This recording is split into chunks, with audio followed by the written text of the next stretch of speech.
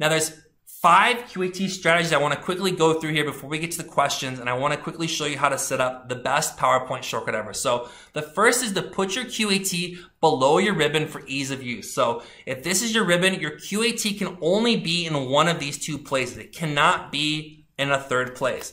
And I really encourage you to put it below your ribbon for 3 reasons.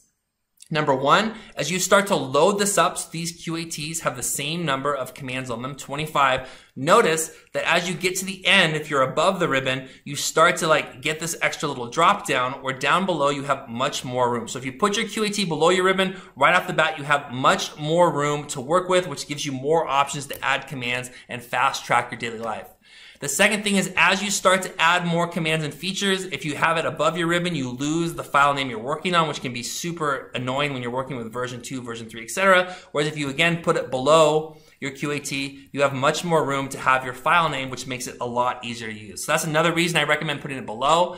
The second reason is, if you are using your QATs, we talk about strategy in a second, and you're using your mouse for some of those commands, all right, although this couple extra inches that you have to travel with your mouse doesn't look like a big deal, this will be super annoying over the long run working in PowerPoint. So it's a lot easier if you put it below your ribbon. So just in general, when in doubt, put your QAT below your ribbon, and it's as simple as, if I come into PowerPoint, you come and find, just hit the Alt key, come and find the numbers. Yours might look different than mine.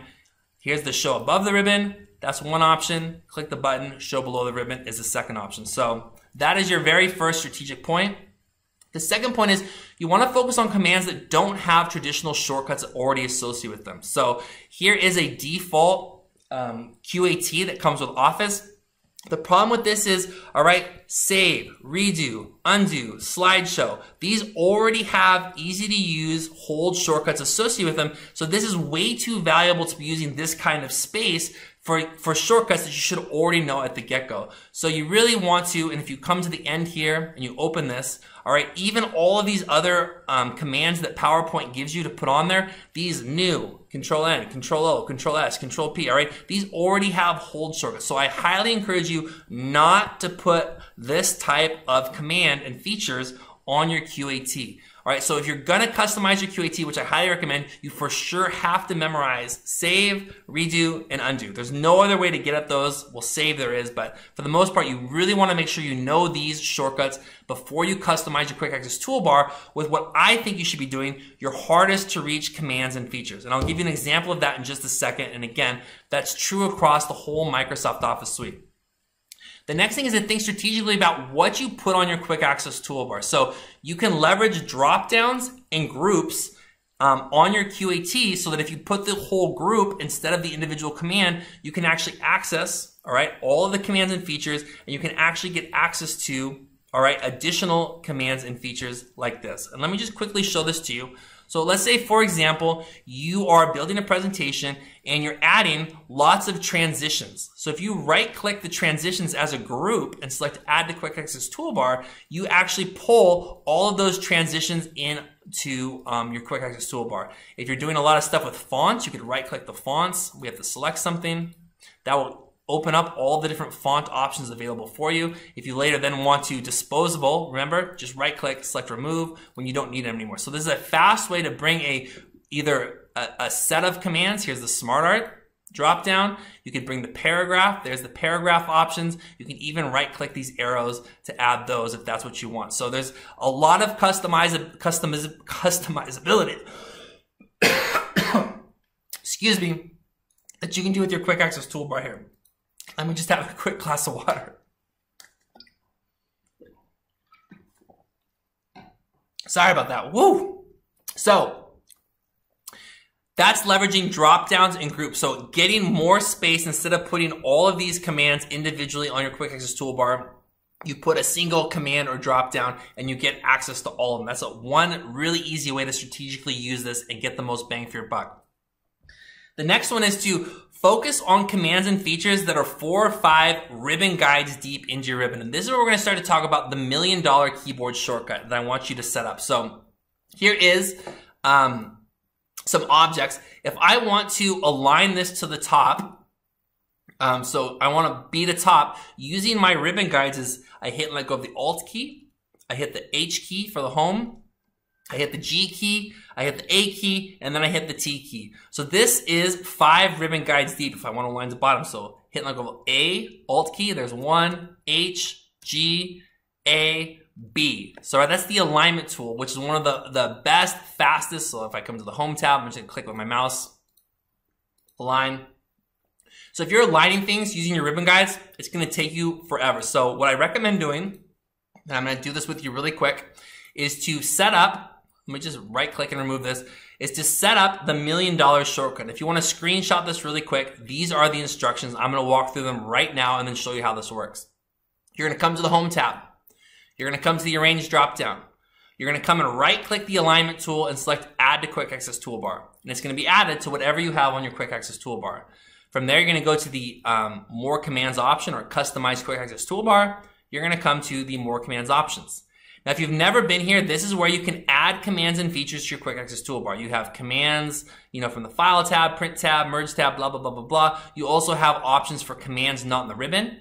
At this point, all we want to do is take the Align Objects command and click it all the way to the top. So it's in the first position. So this becomes Alt-1, Alt-2, Alt-3, Alt-4, Alt-5, etc. Click OK. And what that now allows me to do, if I come to the next slide, if I want to, for example, align these to the bottom, I hit and let go of the Alt key. You can see the alignment tool right there. I hit 1 on my keyboard, I hit B for bottom, and they jump to the bottom. If I want this one, Alt-1L for left, I will select these, Alt-1T for top. I've kind of made my own little puzzle here. I'm going to select these ones and Alt-1H for distribute horizontally.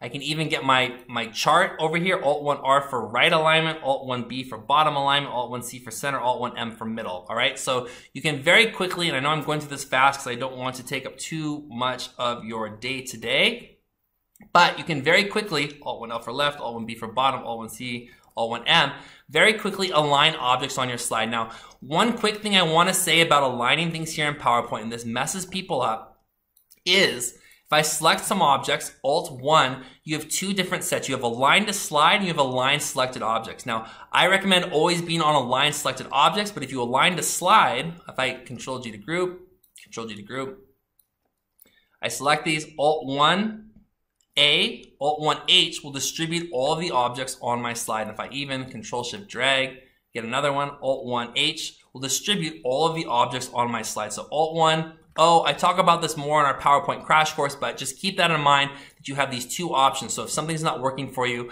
I recommend looking to see if that's the problem. Now so that's the $1 million shortcut I'm talking about. If you set that up, and again, here are the instructions you can screenshot, this will save you a ridiculous amount of time in PowerPoint. Now, the last thing I want to talk about is strategically ordering your QAT for ease of use.